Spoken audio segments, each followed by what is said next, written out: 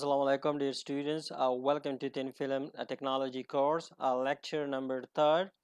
I'm Dr. Pervaiz Ahmad, and in this section we are continuing with the introductions of different terminologies and process and walls and thin film technology. So in these particular lectures, we will deal with the merits and demerits of various thin film deposition methods used for sensor fabrications.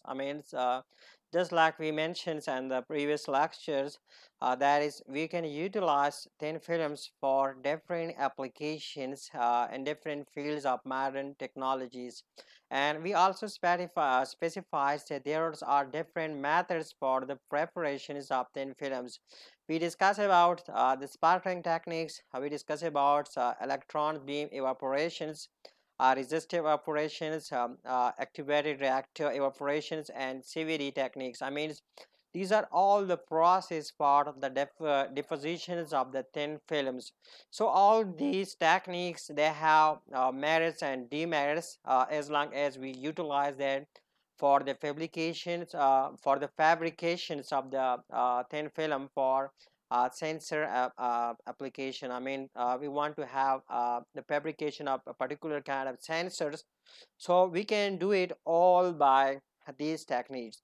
So let's have a look that if we utilize a particular technique, so what should be the merit and demerits of that particular technique. So let's start from the sputterings. We can utilize the sputtering techniques for the sensor fabrication. So the advantages or merit of this technique is, it is mostly used methods at low deposition temperatures, no forced deposition heat treatment. No forced deposition heat treatment is required. Fine thickness controls and easy to dope with noble metals.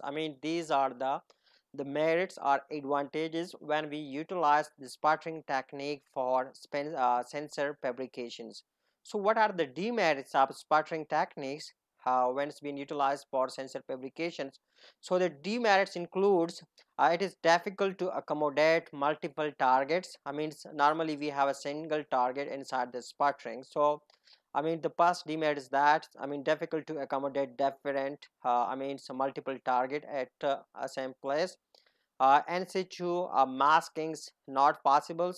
uh, Complex operations.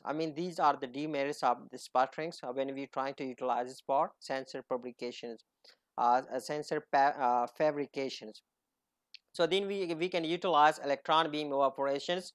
So this kinds of the technique, it has a merit. It's often used reasonably uniform over large areas, reasonable thickness controls, and it is easy to accommodate multiple boards. In situ masking is possible. Its operation is very easy and excellent to dope with the noble metals. These are the merit or advantages of electron beam evaporations. So the demerits of electron beam evaporation include forced deposition heat treatment as necessary. This is one of the main or the key demerits of the electron beam evaporation, that post deposition heat treatment as required. Few way to control the quality of the film. Very few. We have a very few ways to control the quality of the thin film. Similarly, we can utilize the technique. It's a type of the evaporation technique that is called resistive evaporations. It can also be utilized for sensor fabrications, and again, it's very oftenly used. And by utilizing this, we have reasonable uniformity and depositions of the sensors. Sensor fabrications. So the uniformity is possible in this particular technique. We can have a uniform depositions via this particular technique. So the demerit include no thickness controls, difficult to dope with the noble metals, forced deposition heat treatment is necessary. Without forced deposition heat treatment, the depositions are the fabrication is not possible with these techniques. uh, then we have another types of the evaporations, that is called activated reactive evaporations. I mean, it's scarcely used, and I mean it's tachometric film at low temperatures, reasonable uniformity. I mean, we have the film deposition, so that film depositions, it has reasonable uniformity. So what's the demerits of this technique? I mean, it's operations of this particular technique is complex, and it has been very difficult to dope with the noble metals, and in situ maskings difficult. In situ masking is difficult, no techniques control. I mean, these are the demerits of this particular techniques.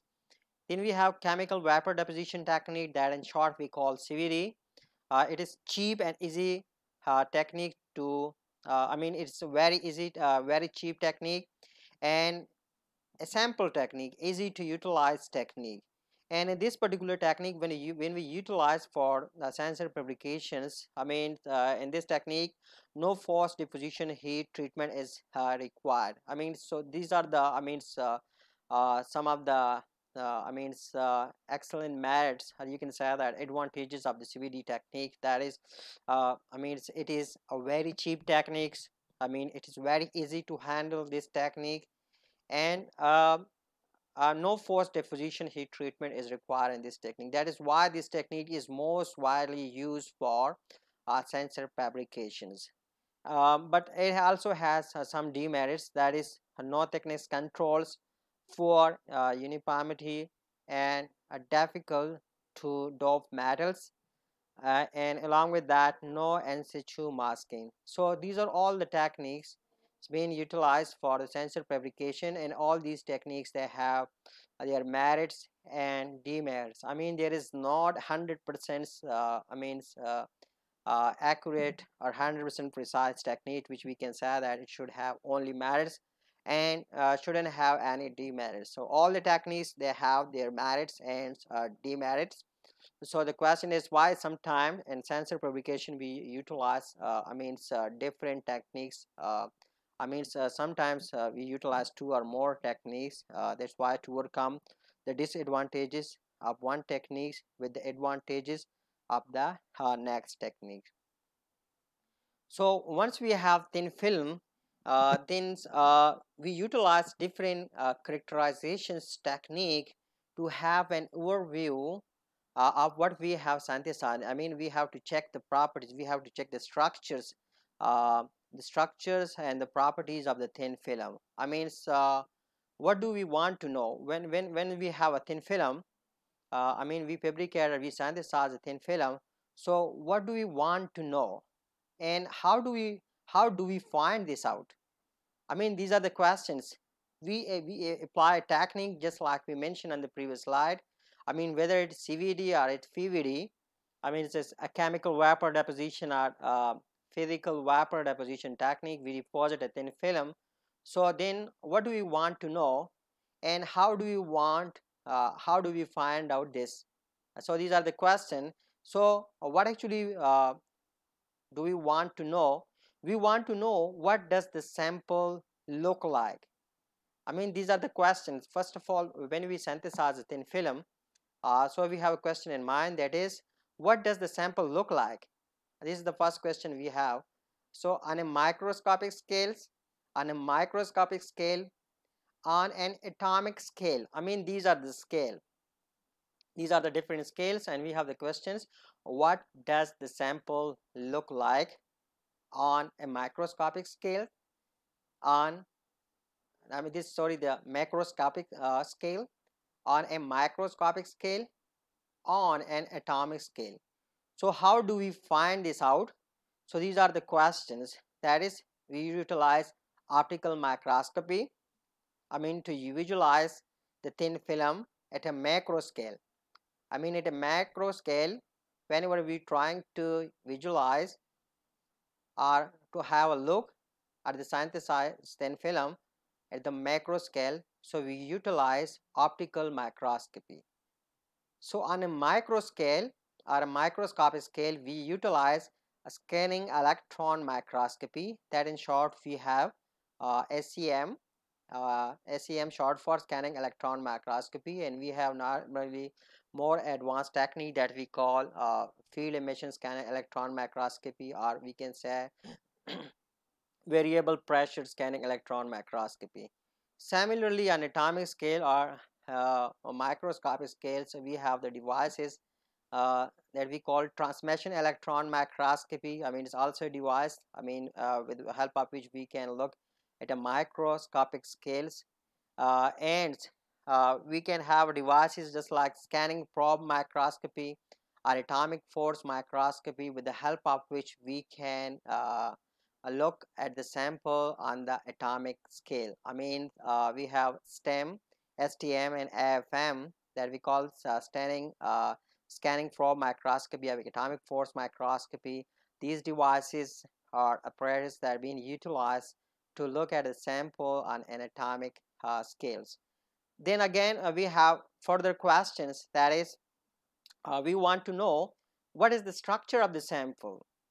After being after having the information, how does the sample look like? After that, we have the question in mind: what is the structure of the sample? By the structure of the sample, we mean that interlayer structures, density, and microscopic and atomic scale.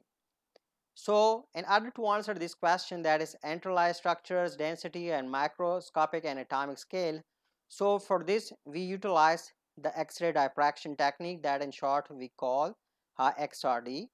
We can utilize stylus profilometry. We can utilize quartz crystals monitors that we call QCMs. We can utilize ellipsometry. We can utilize low energy electron diffractions that we call LEED, that simply is also called lead. We can utilize reflection high energy electron diffraction, which in short is called RHEED. So these are the techniques that are being utilized to answer the questions, that the queries, that what is the structure of the sample. So the structure of the sample can be discovered, can be studied with the help of all these techniques. Then again, we have another question about the sample, the thin film which we have synthesized, that what is the sample made of? What is the elemental compositions, impurities, or chemical states? This is question number 3, which we ask from ourselves, that what is the sample made of? That is, what is the elemental compositions or impurities found in the sample, or chemical state? So these are the techniques, that is, we utilize outer electron spectroscopy, that in short we call is IES. Similarly, we can utilize energy dispersive analysis of X-rays, that we call EDX. Similarly, we can utilize X-ray photoelectron spectroscopy to find out the elemental compositions, impurities, or chemical states. We can utilize a secondary ion mass spectroscopy, is called SAMS. We can utilize Rutherford backscattering, that is RBS. And these all techniques that are being utilized to answer the question, what's the sample made of? That is, for finding out the elemental compositions, impurities, and chemical states of the thin film that we have deposited. Then we have another question in mind, that what are the optical properties of the sample? If you are interested to find out the optical properties of the sample, those optical properties might be refractive index, absorptions, dielectric properties as a function of how well in. So to answer this question, to find out these properties, for this we do the ellipsometry of the synthesized sample. Then we have another question in mind, what are the electrical properties of the sample? You synthesize the sample, you deposit it in film. So you ask yourselves, what are the electrical properties of the sample? By electrical properties, we mean device properties, and not covered here. So we study about the material properties, that is resistance or conductance or capacitance. We synthesize the materials, deposit a particular material in the form of thin films. So you want to know about the resistance, conductance, or the capacitance. So for that, we utilize resistance. We utilize 4-point probe. I mean 4-point probe is a technique for finding of the resistance or the conductance, and we can utilize it for for the capacitance. I mean it can be utilized for that particular purpose as well. So another question is, what are the magnetic properties of the sample that is hysteresis lobe? So for that we utilize magneto-optical Kerr effect, that is a short we call MOK, MOKE, and we can utilize ferromagnetic resonance, and we have also some other techniques that is we call VSM, vibrating sample magnetometers, which is not listed here. I mean that can also be utilized for finding out the magnetic properties of the sample. The last but not the least we have a question in mind: what are the mechanical properties of the sample? That is internal stresses in the film, substrates, substrates, fractions, addition. So for that we utilize stress curve, stress curvature measurement, Fernandez fraction test, and addition test. I mean these are the tests we normally utilize for finding out the answer for this question, that why what are the mechanical properties of the sample. So this is all we have for this lecture. Thank you for watching. See you in next lecture with further details about thin film. Till then, bye bye.